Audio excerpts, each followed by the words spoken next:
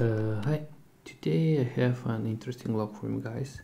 It's an Ruko, I think old one. It was sent to me by Lockmania. Lockmania, thank you very much for sending it to me. And this note was attached with this lock, and it says, "This lock is from my nutty bucket, hope you can get it open." I will try. I already picked once when you sent it to me, when I got it. And I will try now on camera to pick it. So I think it's a Ruko 500.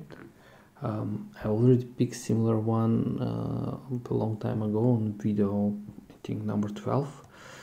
So you can check that video, and it's usually these locks are with security pins and sleeve, and they are very hard to pick, but I'll try my best to pick it on camera.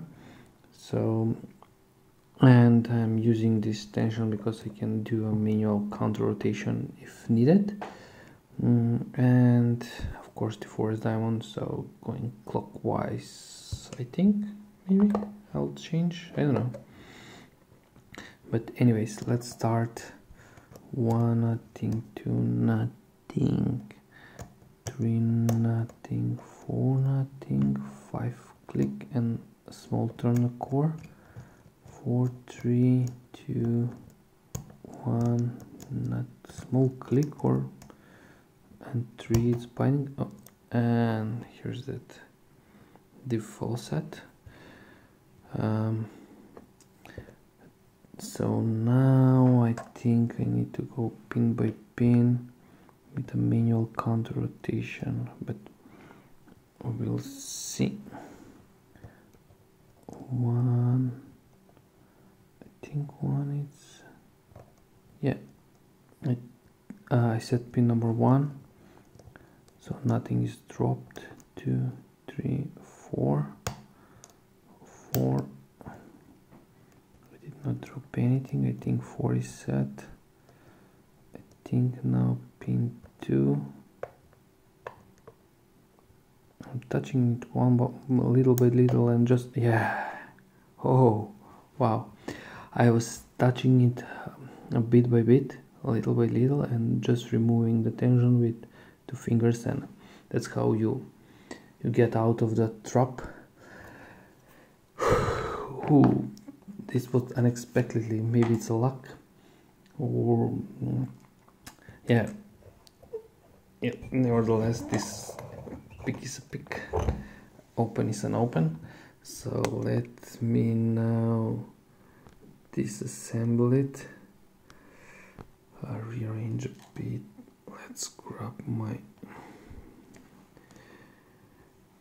pinning tray. I need a C-clip remover. Yeah, Lockmania, if you want this lock back, so you can try to pick it. I know you send it to me. Oh, I need to not to lock it because I do not have the key. So I was just saying, if Lockmania, if you need this lock, if you want to try to pick it again, just ping me and I will send it to you. So let's shim it first. The pins are going to be on that side.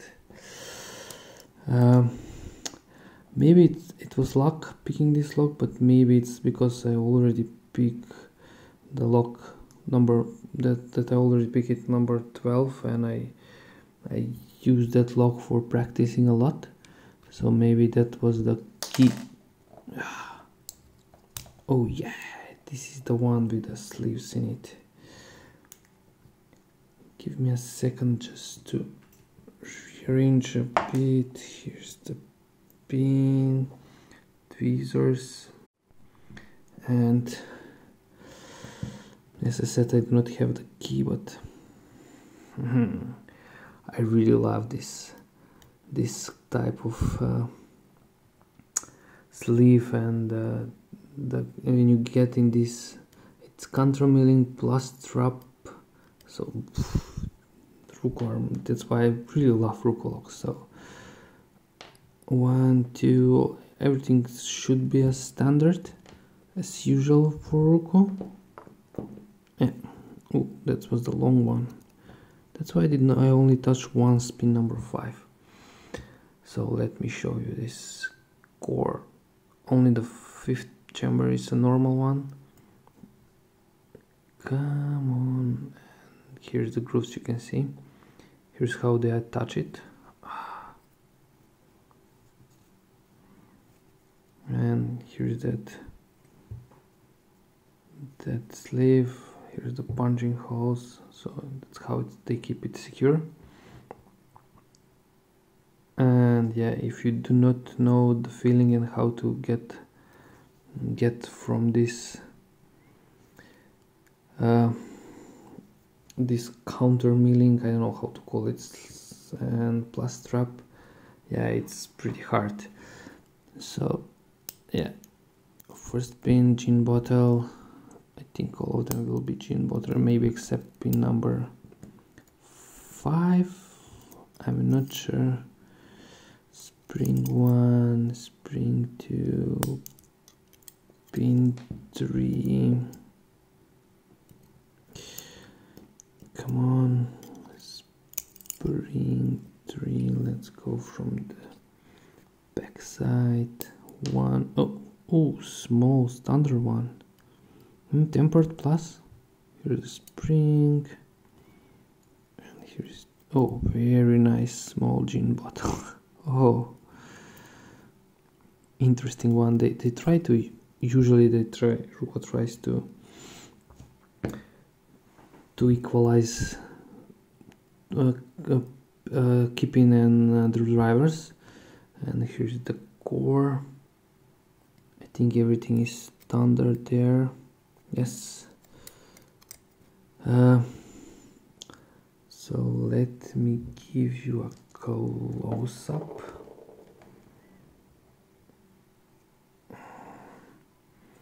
So all keepings are tempered standard. You can see the tempered here. First 4 drivers, there's gin bottle spool, and the 5th one is tempered standard, and different size of the pins, so they will equalize all the pins and the key will work very nice. Here's that awesome core that they're doing it with the sleeve. And yeah, so Lockmania, again, thank you very much for sending it to me. This is an awesome lock. And guys, have a nice day, have a nice picking, and bye bye.